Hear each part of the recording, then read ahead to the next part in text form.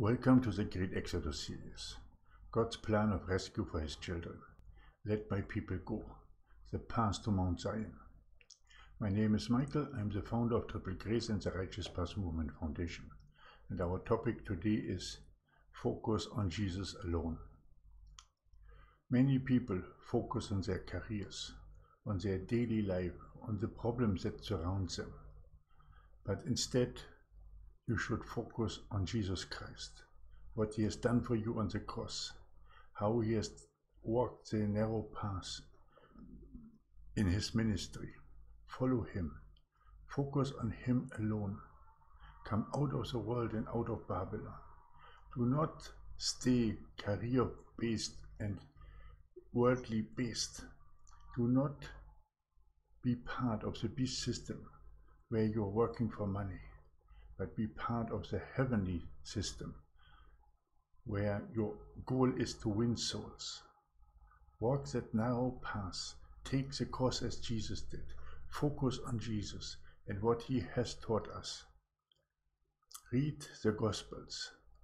Spread the gospel of the kingdom. Say that the kingdom is at hand.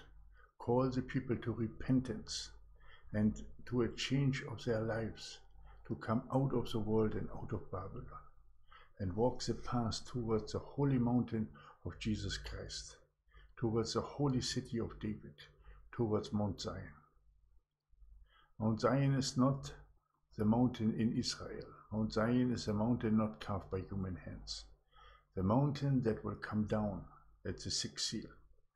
That's the reason why the people will hide in caves, because something huge is coming down. That is Mount Zion. And with that mountain comes not only our Lord and Savior Jesus Christ, but also our Abba Father, because on top of Mount Zion is his dwelling place. It is a similar pattern to the coming down on Mount Sinai with Moses. That's the reason why this is also an Exodus, the great Exodus, where you will find the multitude clothed in white standing at the base of Mount Zion, ready to be raptured into paradise. Do you want to be part of that multitude clothed in white? Then join us and walk with us. Build communities of love and righteousness in the world, in the nations. Gather the people together by being an example, by showing forth your light into your neighborhoods. Everybody can start a society of the rose, and everybody can gather the people together. Try to walk, act, and speak as Jesus did. Try to be an example for all the people to see. Do not focus on the world, but stay focused on our Lord and Savior Jesus Christ. This is the main focus that you should have. In your eyes there should be Jesus Christ, and not temptations, not luxuries, not the world, not a big car, not a big house, not a big bank account.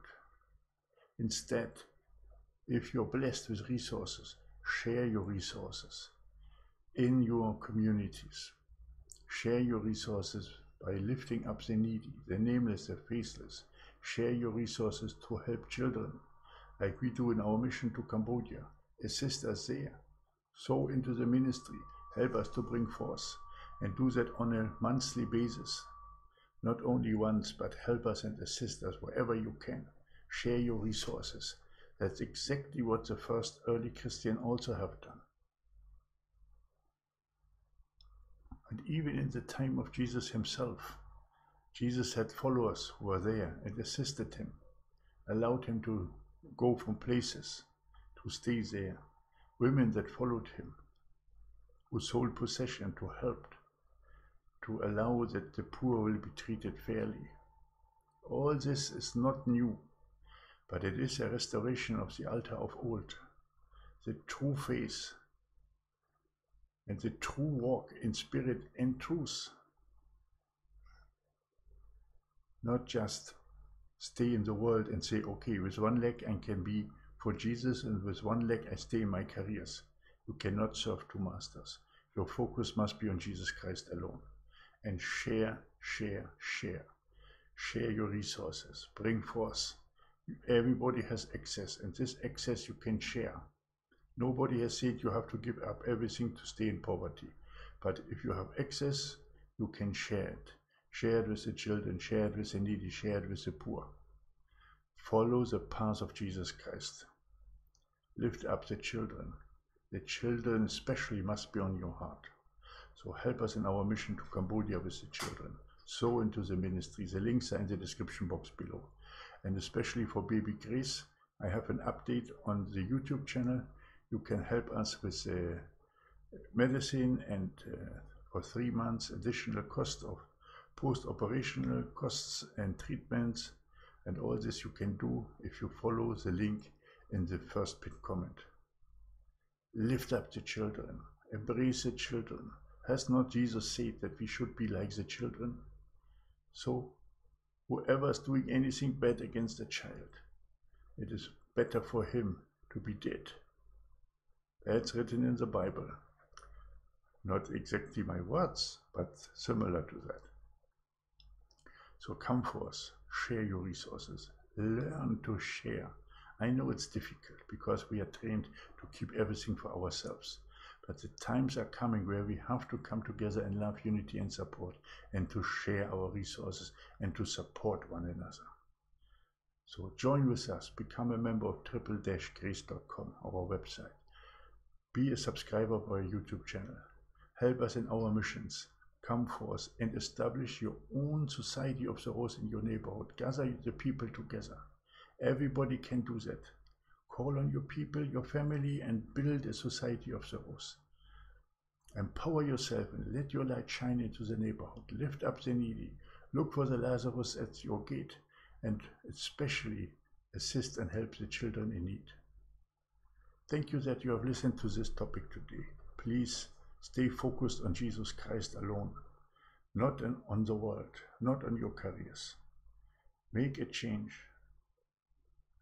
My beloved brothers and sisters, I love you all so dearly. Please assist and help and support wherever you can. Let us be successful in our mission, not only to Cambodia, but to the world.